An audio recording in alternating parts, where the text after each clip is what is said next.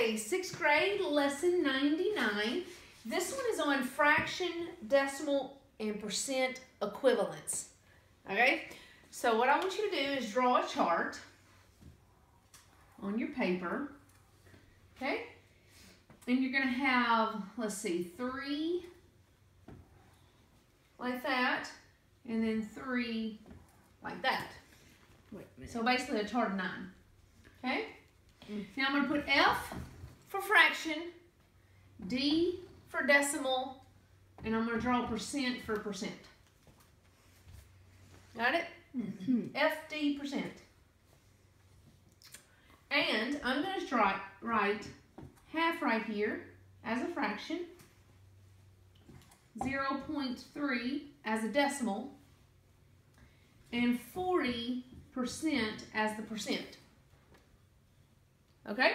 Now, we're going to learn how to fill these in with any of these informations. So, if we know this, how do we discover this and this?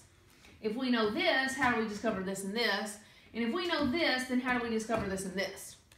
Okay? That's what we're going to learn how to do. How you can, if you know one of them, then you can do all 3 of them. That's what you're going to learn today. Okay. Okay? So, what's the F stand for? Fraction, decimal, percent. Good job. Okay.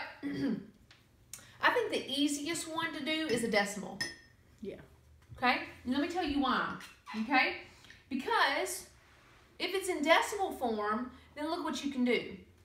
What place is this in? Tenths. Tenths. So guess what it's going to be as a fraction? 3 tenths. tenths. You understand that? Mm-hmm. Okay, now, in order to make something a percent, it has to have 100 on the bottom. Okay. Okay?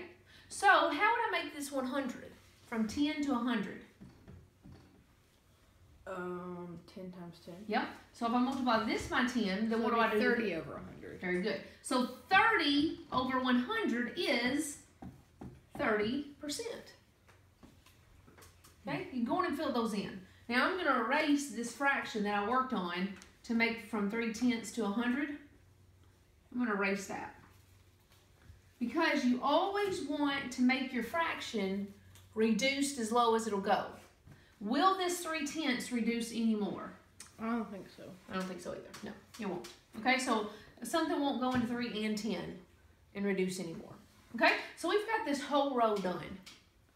All right, now let's work with this one. Now there's a few different ways you can do this. Do you already know what half of a fraction is? Half of 1/2, if we were to do a circle? Yeah. What is that? It's just 50%. 50%. So we know that already. Okay?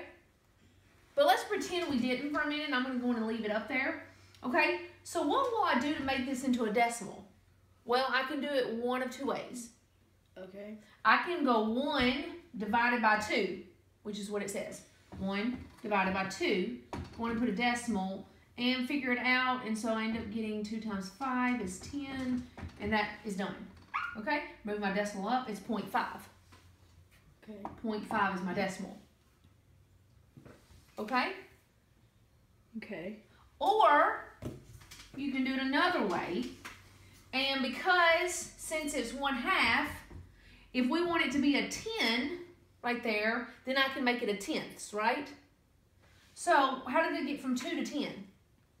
2 times 5. Times 5 times 5. So now that's 5 tenths. And 5 tenths as a fraction becomes what as a decimal?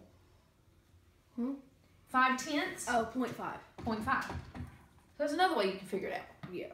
So you could either have changed this to a 10 to then come up with this to then come up with that, or you can just do 1 divided by 2 and come up with that way.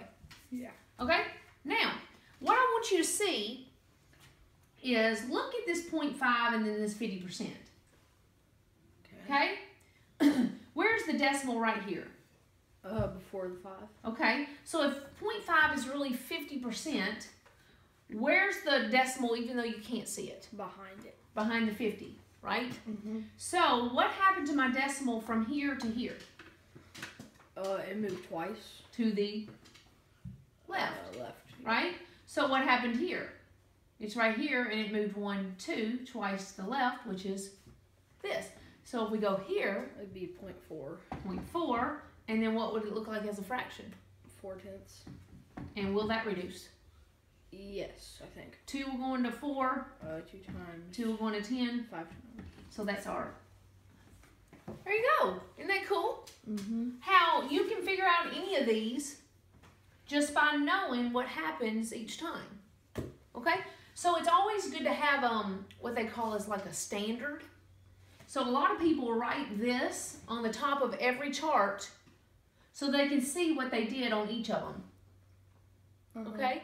And if you have the standard, then if I have 60% here, well, what's this answer going to be? 0.6. Yeah. Okay? And then what's this going to be? What's 6/10. 6/10, which then you reduce it. Yeah. 3/5. See how we did that? Mm-hmm. So you knowing one of these helps you discover all the rest. Okay? Yeah. So knowing these two are probably the easiest. Coming up with the fractions a little bit harder on some of them. Okay? Feel like you got it? Yeah. All right. That's lesson 99.